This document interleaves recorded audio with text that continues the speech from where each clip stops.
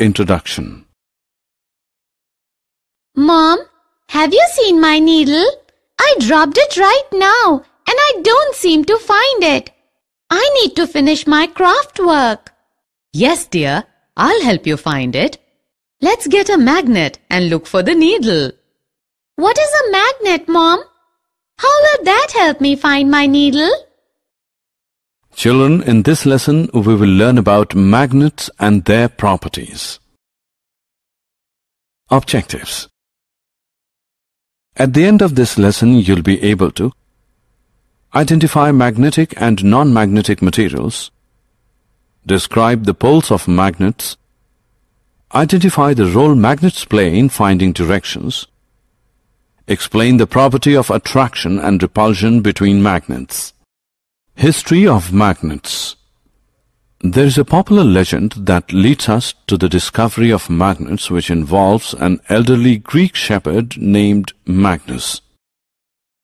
It says that Magnus was herding his sheep in an area of northern Greece called Magnesia about 4,000 years ago. Suddenly, the metal tip of his stick became firmly stuck to a large black rock on which he was sitting. To find the source of attraction, he dug up the earth to find magnetite, a natural magnetic material. This type of rock was subsequently named magnetite, which was named after Magnus himself. Origin of magnets. Magnetite is a natural magnet and contains iron. In the later days, this was more widely known as a magnet. A magnet is a substance that has the power of attracting iron. Magnets can also be made artificially. However, the process of making artificial magnets is a recent discovery. Artificial magnets come in different shapes, for example, bar magnet, horseshoe magnet, etc. Types of materials. Now let us look at the types of materials.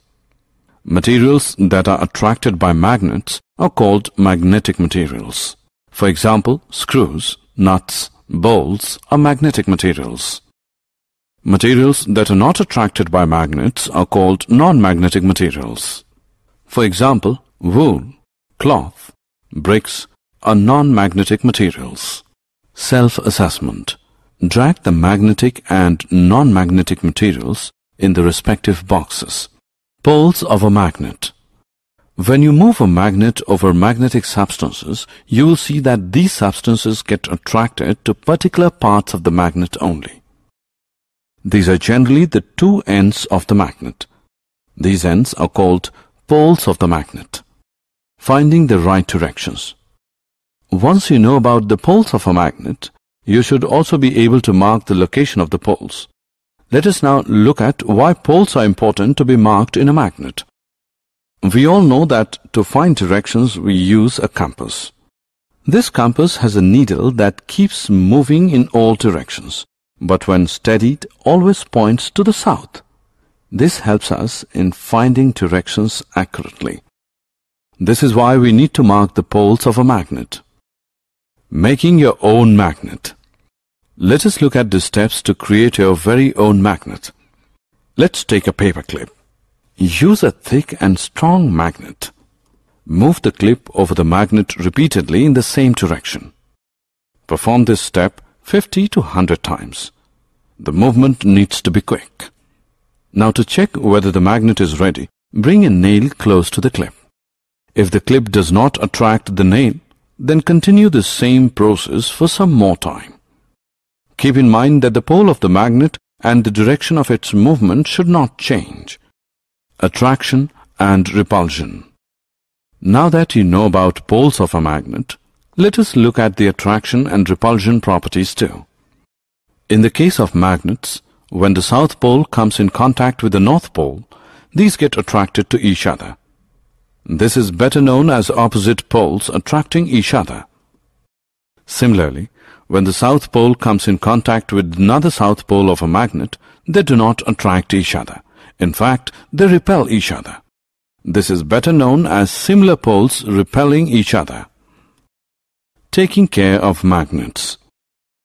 We are now aware of the attraction and repulsion properties of a magnet. To keep magnets safe and in working conditions, follow these guidelines. Do not heat, hammer, or drop magnets from a height.